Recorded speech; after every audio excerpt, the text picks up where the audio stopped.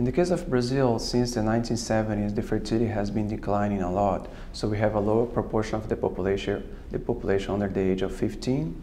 And still we don't have as much of elderly population. So the proportion of those with at least 65 years of age is still low. So we have a lot of population in working ages between 15 and 64 years of age, and so this is a good time for the country in terms of implementing policies to generate jobs and train the population in terms of education.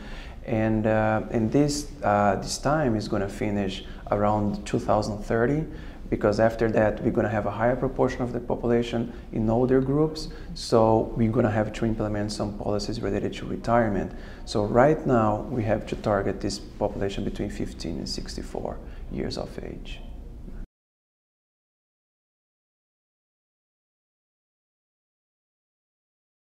This specific research was done only for people between 15 and 64 years of age, so not including children and the older population.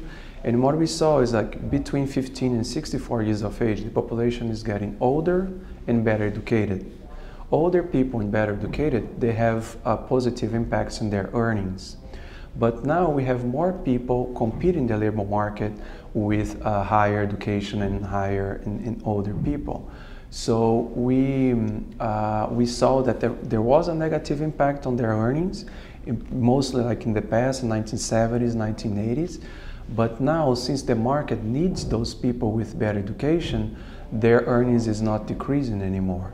So we saw a negative impact, but it's not as big anymore, because the country needs people with better education and higher experience in the labor market.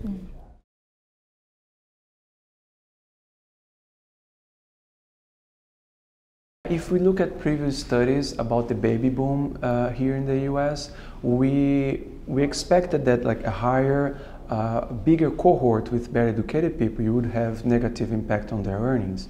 And so we saw that in the past, but also related to other studies here in the US, we also know that the market is going to change. It's going to require people with better education. And that's exactly what has been happening in Brazil. And in this case of Brazil, we divided the country in 502 areas, what we call micro-regions. So really taking into account the differences, not just across time between 1970 and 2010, but also among the areas. So we still have some areas that have a lot of negative impacts because they don't have an economy that well developed, but these impacts, they are really related to what we have been seeing in the literature for other countries.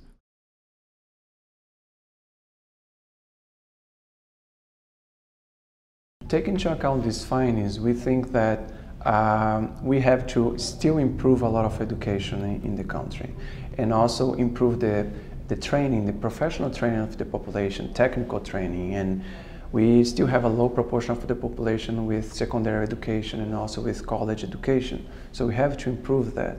And as I said before, we did this analysis for several areas. In the northeast of Brazil and northwest of Brazil, we still have a really high proportion of the population with really low levels of education.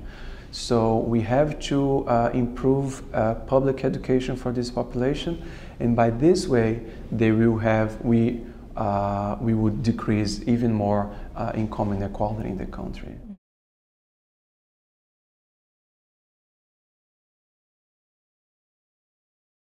If decision makers take into account that education, it still varies a lot in the country, and we still have to do a lot of policy related to that, who is going to benefit with this kind of policy are going to be exactly the poor population in the country. And some policies have been taken into account already by the federal government. For example, we have a conditional cash transfer program targeted for people under the poverty line. So these people that get this conditional cash transfer program, they have to leave their kids on school. So you have a positive impact on education in the future. And also the federal government has been implementing some professional technical training for the population, usually for the young people around like the secondary education.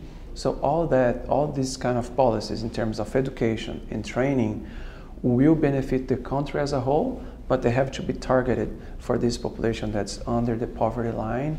And we also have to know that the country has a lot of disparities comparing the southeast of the country in south to the north.